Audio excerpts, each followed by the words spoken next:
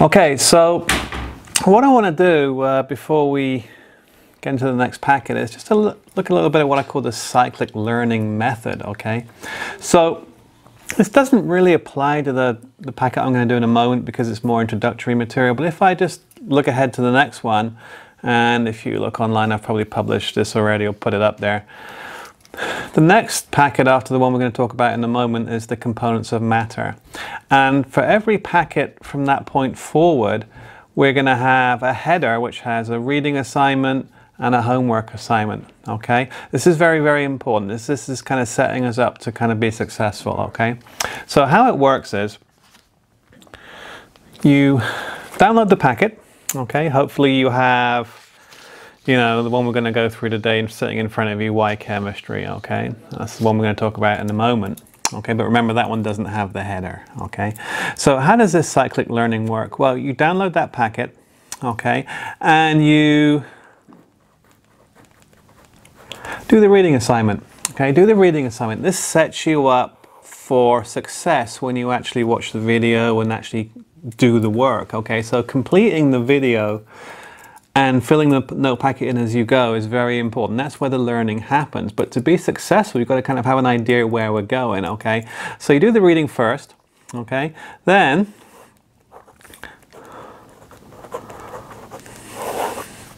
we fill out the packet together, so to speak. If we're in class, we'd fill out the packet together. You're going to fill in the packet as you watch me on the video. Remember, I'm going to kind of say, hey, you know, pause the video, try the question, and then you can just run it and see how I did it, okay? That's where learning happens. Learning happens when you actively solve problems. This is why the packets have lots of empty space, okay? You might think to yourself, wow, there's lots of empty space. That's where you write answers. That's where you learn chemistry, okay? So do your reading, set yourself up for success. Learn the chemistry by filling out the packet and getting the answers right. And this is where we have a crucial situation here. And many a time, you know, we have a nice lecture at school and I hear the students leaving the room, oh, I really understood what he was talking about. You know, I seem to get that material. That's danger, because unless you go back and visit that, it won't set. I think of this a bit like wet cement, okay? So let me ask you a question, and in all honesty, this is a question that's very simple that no one can answer. Ready? What did you have for dinner 6 days ago? That should be easy, right? What did you have for dinner 6 days ago? And no one can answer the question because memory fades exponentially, okay? So if I do a little graph up here, this is time, and this is how much information you retain, okay? And it falls off super quick, okay? Kind of looks like Britney Spears' career. That's a joke, okay? So we have an exponential decay, all right? So you can barely remember what you did yesterday, right? So how are you supposed to remember this chemistry stuff? Well, it turns out if you use that information, and Einstein has a very famous quote.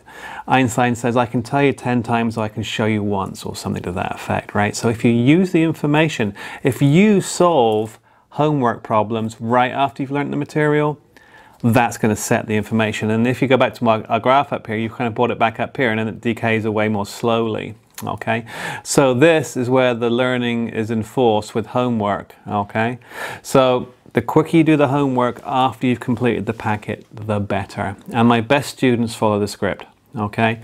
They come to class prepared, they do the reading, they're successful and understand the material when we fill out the packets, and then they do the homework and that cement gets set, okay? And then we just go around again with the next packet, all right? So look on the header for each packet, beginning with the next one for the reading and the homework assignments. Homework, of course, I don't collect, but the answers are in the back of the book. If you look elsewhere for your homework, make sure you have like answers, okay? And if you get a different answer, then hey, office hour time, okay? All right, so that's the cyclic learning pedagogy, to use a teaching word, right? And it really, really, really works, okay? If you can stick to the script, you'll pass this course no problem, but it does involve effort, okay? That's where people trip up in chemistry. They think, oh, business as usual, let's cram the night before, regurgitate some facts. No, you've got to put the effort in. People who put the effort in pass easily, okay? So that's a little tip there, okay? Now, let's get into it. So the first packet I always discuss in my, my first or second lecture of the semester after the syllabus is a motivational piece. We talk about, why are you here? Why are you taking chemistry? And for students coming straight from high school, this is often needed. Okay. However, I found that in the summer we have returning students. Students have already contacted me, hey, I need this class to go into a big school, you know. So people are motivated. If you're coming back to take, you know, chemistry over the summer, you're motivated. You probably don't need to be motivated by me, right? Because you're here right now doing this. Okay, so I'm actually going to skip forward a little bit. Okay. I'm going to get to, apologies if you printed this. I'm going to get to this, okay? What is chemistry and what do chemists do? So, you know, in essence, you know, we're going to study chemistry for the next 8 weeks. What is it? So it's a simple but kind of deceptively kind of substantial question, isn't it? Okay, so this is a great place to pause, right? So in your own words, describe what you think chemistry is. And then, or if you like, what does a chemist, you know, what's the job of a chemist, right? So put here what you think chemistry is. Okay, so pause it, write down what you think it is, and then I'll give you the quote-unquote official definition in a moment. Okay, pause there. All right, are you back? So what I did was I cobbled together a bunch of different definitions from different textbooks, and I came up with this, okay? So how I like to think about chemistry is this. Chemistry is the study of matter, and I'll underline that word, matter, right? And I'm English, right? So long sentences with commas, and its properties. As we'll come on to later, there are two general properties of matter. There's physical and chemical properties. Okay, but for now, understand that, hey, matter and its properties is what chemists study. And particularly when you think of a reaction, you see change. Something changes color, a gas comes out. We're really interested in chemists in the changes that matter undergoes. And if you think about it, we call those reactions. All right. Now, I did a reaction just yesterday, actually. I cooked a burger, okay? And when I burnt the charcoal, the goal was not to make carbon dioxide. The goal was to make heat, okay? So associated with every change, if you like, or every reaction, there's energy or heat, okay? So we're not just interested in what we make, we're interested in how much heat comes out or how much heat goes in as well. So we'll write that. So the changes that matter undergoes and the energy associated with those changes. So I'll read it through one more time because my writing's terrible. Something you probably already figured out. So chemistry is the study of matter and its properties. We'll get onto that in more detail later. There's two kinds of property. The changes that matter undergoes and the energy associated with those changes. Okay, so hopefully you had some of these key words up in your description. All right, maybe you had more kind of jargony words like experiment for change, an element or compound or something for that's a different kind of matter, and things like that. Okay, or heat maybe for energy. All right, but that's a nice simple definition of what chemistry actually is. Chemistry is fundamentally the study of matter and its properties and the energy changes associated with that. Okay, now moving forward. So we had some key words there, and I'll make sure this is on screen. All right. The most key word of all was matter. Okay. Now, if you ask for a kind of a street definition of matter, it would be stuff. Okay. So we all own stuff, right? So materials, things, physical objects. Physical objects are matter. All right. Okay. So anything with mass and volume is defined as being matter. All right, so if you like to think about that, mass is really weight and volume is really shape. So anything with mass, weight, and volume or shape is defined as being matter. Now, chemistry is the study of matter, right? So if you think about it, that gives us an immensely big canvas to work on. So if we made a list of everything that was matter, we'd be here forever. Right? It's a simpler question to think of anything that's not matter, and that's something chemists can't study. All right, so think about that for a second. Just give it a pause. Think about it for a second. What has no mass and what has no volume? I've got, yeah, Katy Perry's brain. No, I'm joking. Think about it. Something without mass and without volume. Okay. All right, are you back? Things without mass and without volume. Well, people think, oh, outer space, right? Well, that has volume for sure. It's in a big open space, but does it have any mass? Well, yeah. It turns out that if you remove all the matter from a container to make it like outer space, particles start to appear. Subatomic particles just appear out of nothing, okay? It's kind of weird quantum goo sort of stuff, right? But there's no such thing as a pure vacuum. So it can be very little amount of matter in a big amount of space, but it's still there, okay? So there is no such thing as a pure vacuum. There is no such thing as nothing, it turns out, all right? So we can't think of outer space as having no mass. It's very small, all right? Some people say to me, oh, what about air? Well, do this. You can feel the molecules hitting your hand, right? So yeah, that's the mass of the molecules smashing into your hand, okay? Tornadoes wouldn't pick up cows and throw them at people if air didn't have mass, okay? You knew that. All right, so you have to think a little bit more, out of the box a little bit, okay? So things without mass and volume. What about thoughts and ideas? How much does Christianity weigh?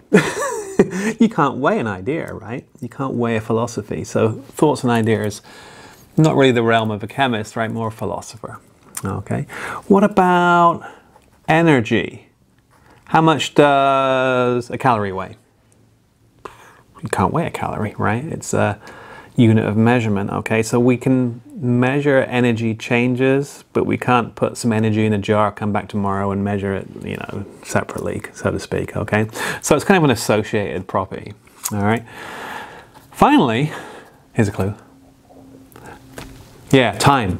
How much does a year weigh, all right? Again, we can use time in our experiments, but you know, technically it's not matter. So those are the things students have come up with over the years. If you can think of any new ones that don't have any mass or energy, put it in a discussion. I'll give you a point of extra credit. Okay. Now, so we're going to deal with this stuff called matter.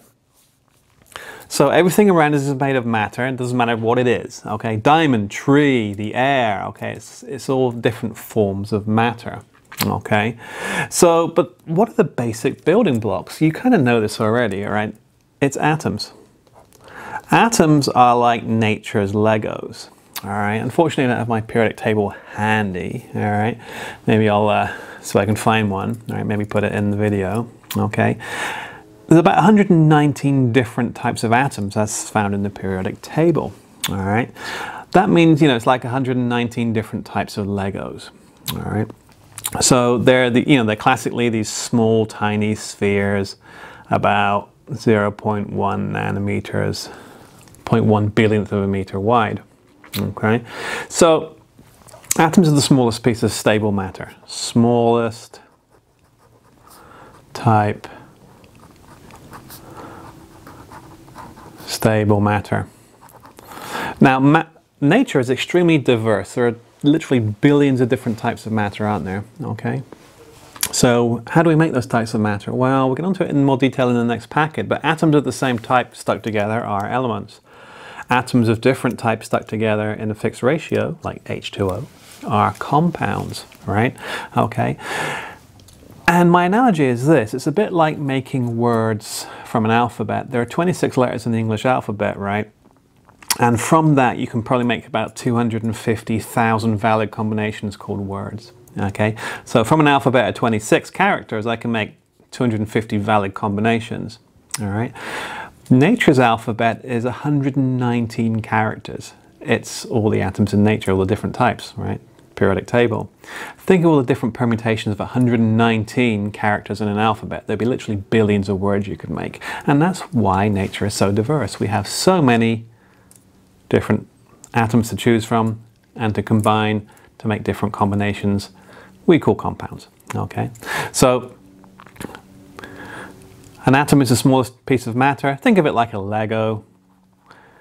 There's lots to play with. There's 119 types. Stick them together to make elements and compounds. Elements, same kind of atoms stuck together. Compounds, different atoms in a fixed ratio.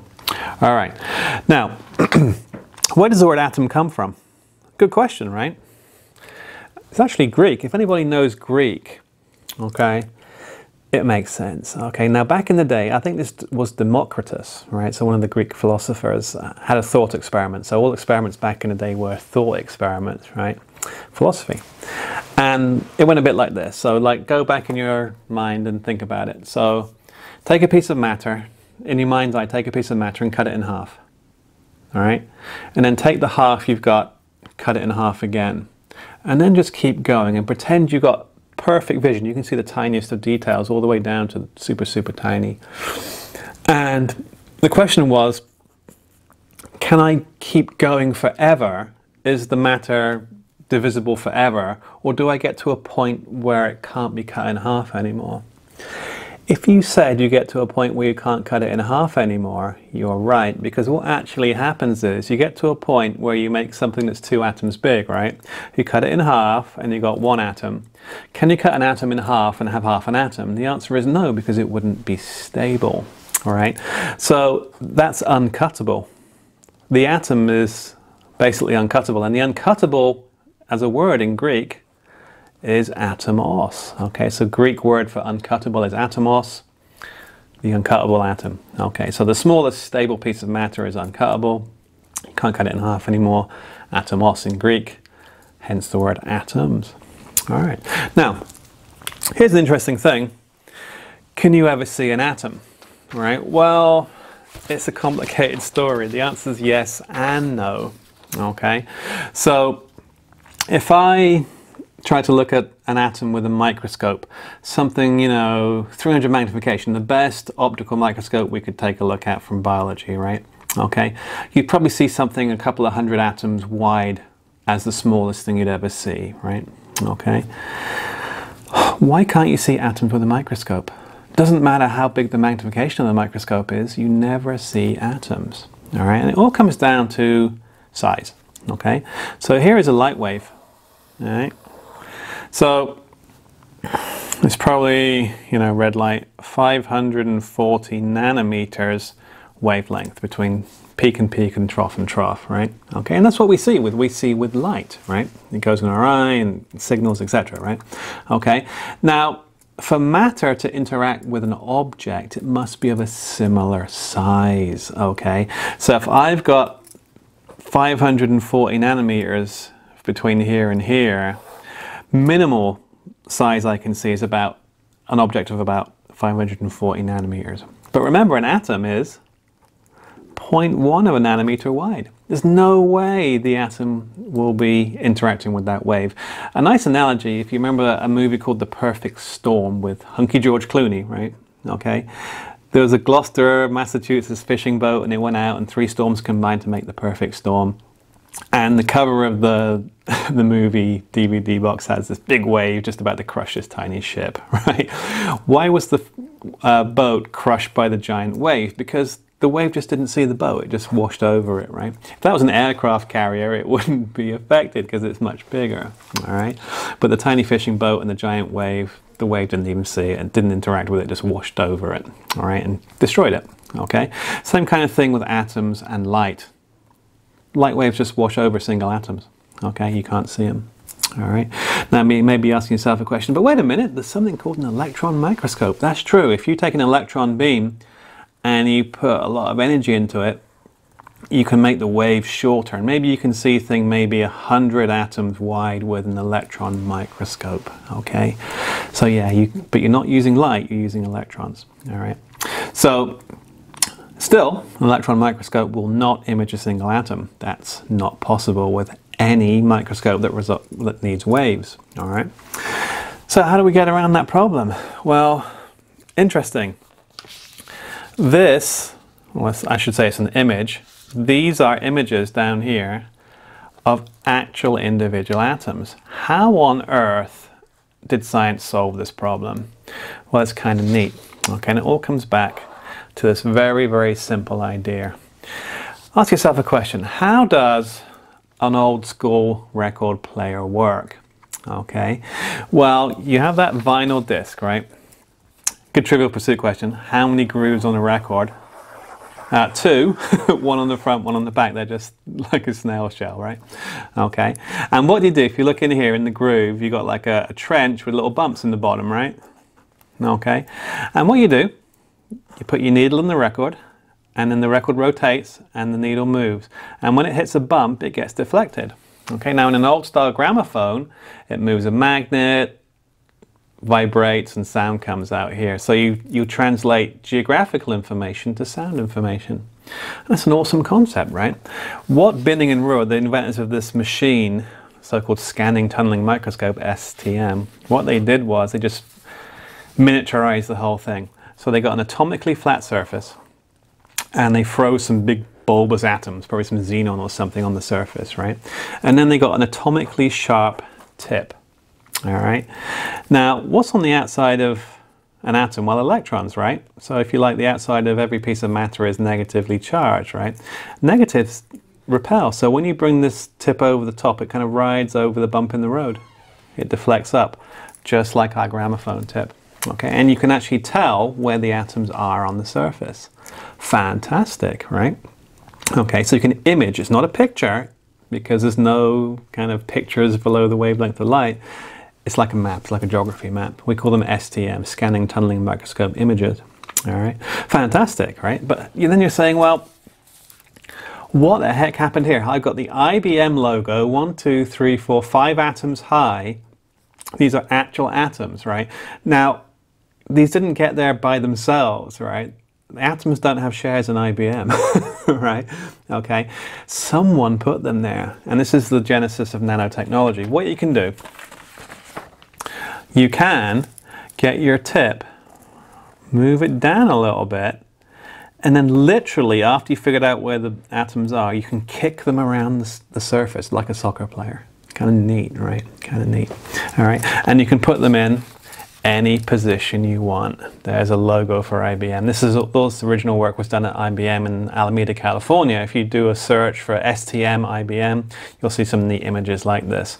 These are atoms in a circle and a kind of a cylinder, and then that's the surface they're sitting on. Remember, the surface itself is made of atoms.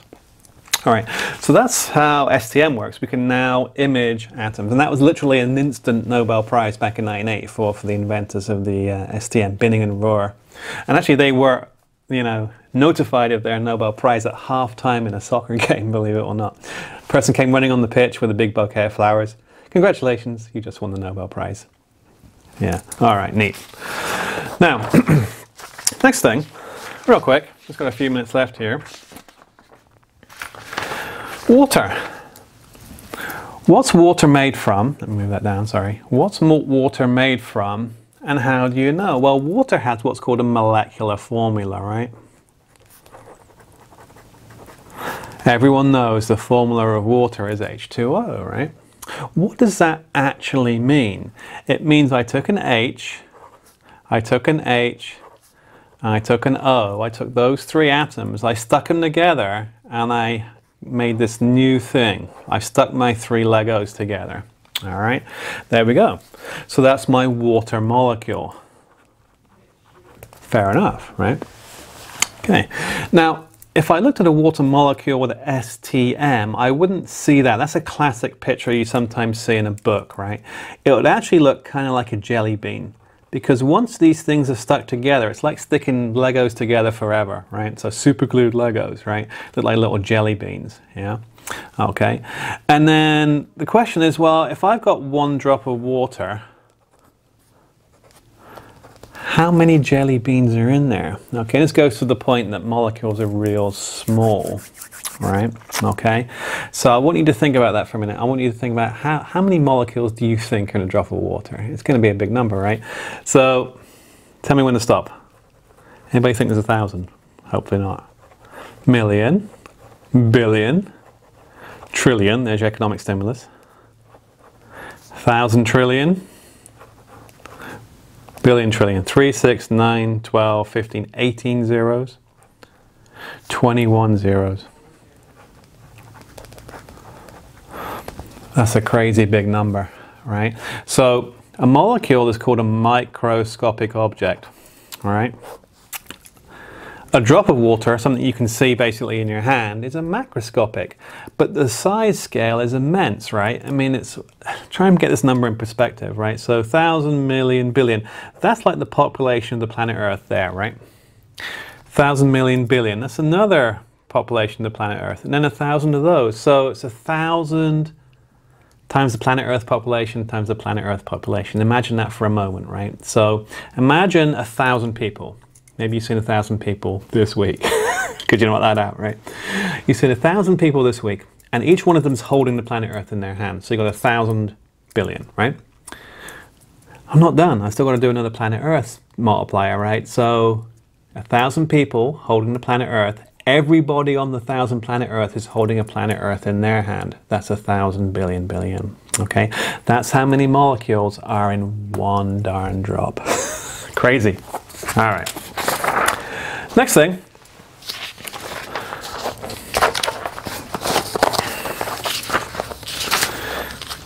We're nearly at the end here. Okay.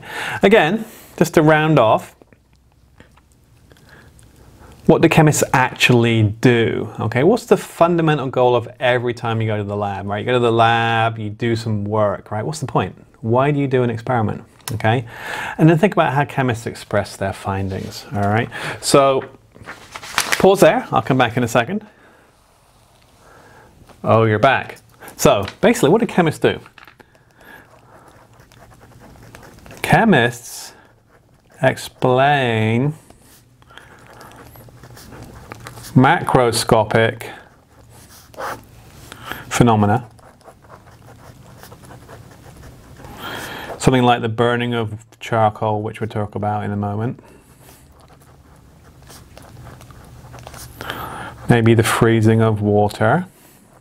So big stuff, stuff you can see with your eye, right? That's macroscopic. We call those experiments in chemistry, right? So if something changes in front of you, you can see it. It's macroscopic. What do we do in terms of the repeated identical reactions of microscopic particles?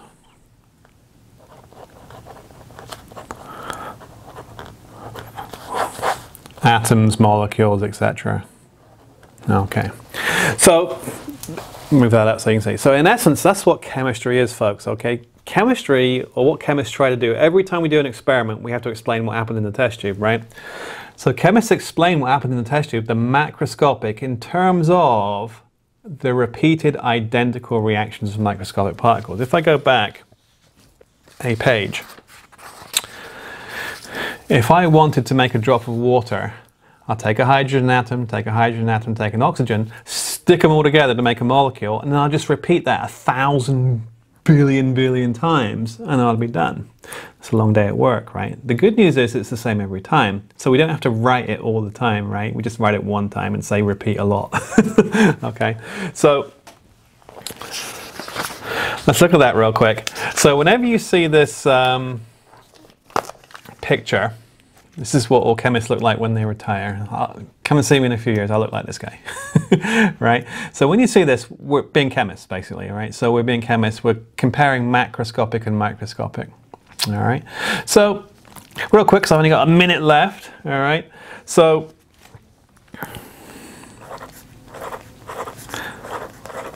oh, time's up. I'll actually finish this one real quick in a real brief follow-up video, okay? So hold tight. Okay, so we're back. Probably gonna do like a 2-minute video, okay? So we can take our time a little bit, okay? So remember, chemists explain macroscopic phenomena such as the burning of wood, the freezing of water, anything that happens in a lab, anything that happens in a test tube, in terms of the repeated identical reactions of microscopic particles, which we'll go on to know as a chemical equation, okay? So it's always great to draw a picture, right? So if I'm burning some charcoal, so this is the charcoal on my grill, okay? So, you know, if I burn some charcoal on my grill, make the brick a bit bigger. So each one of those is a tiny brick of charcoal, right? Obviously the real brick would be much bigger. All right, so there's my tiny brick of charcoal, right? And we'll write what it is. That's solid carbon. Charcoal, it turns out, is solid carbon. All right, okay. Then I'm going to react it. Maybe you know this. Things burn with oxygen gas, right? What is oxygen gas? Well, it's what's called a diatomic molecule, two oxygen atoms stuck together. All right, okay. Now, where's the action? Remember, this happens one atom or one molecule at a time. So let's just kind of put a little star next to that one. We don't really know what happens on the femtosecond scale when these things bump into each other, but this oxygen will bump into this carbon. These bonds will break, bonds will make, and what you'll be left with is a brick with one less carbon and our product. The carbon sits between them like that. Okay? Turns into, you may know the formula of this thing, CO2, carbon dioxide.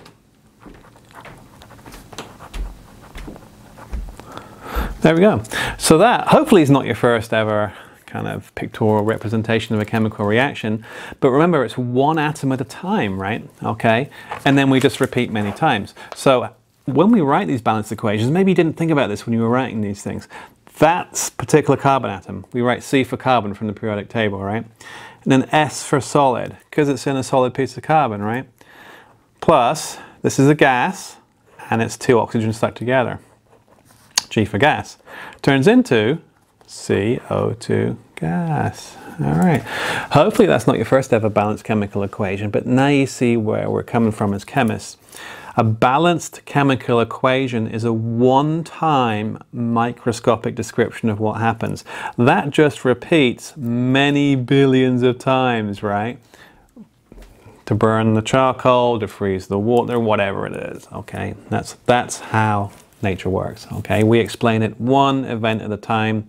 It just repeats many, many times over. That one event at a time is called a balanced chemical equation. And that's fundamentally how chemists talk to each other. We talk in terms of balanced chemical equations. We're really saying, hey, what happened one time, just repeat many times to get what's in the test tube. All right, so we'll stop there. That's on to the next one.